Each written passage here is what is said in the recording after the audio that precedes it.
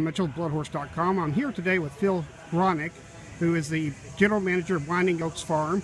And today, Mr. Hronec has overseen the dispersal of the Eugene Melnyk racing stables. So first of all, fill us in on how you think it went. You had $1 million horse. Everything else looked very strong. I thought it was a good sale. I think some people get some very good buys amongst some of the 2-year-olds that didn't have a chance to get trained like I thought they should have.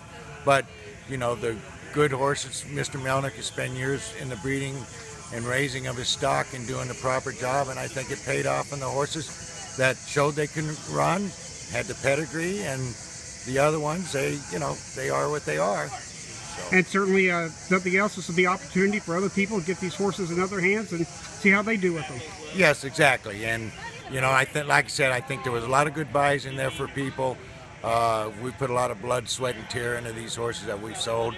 I'm going to seriously miss him, and I know Mr. Melnyk will. And we'll just go on from there and see what happens. And can you give us an update on the status of the stallions and the farm itself? The stallions will stay at the farm until the November sale, mixed sale, and they'll probably go in that sale, along with, probably a couple other horses or so. And right now there's some lookers at the farm, but that's all we have so far. So we'll hang on to the farm until we get a buyer or whatever happens.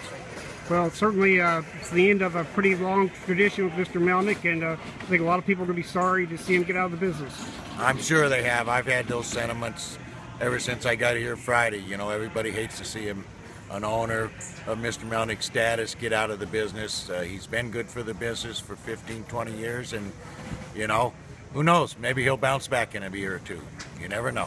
Listen, thanks a lot. Best of luck to you. Thank you.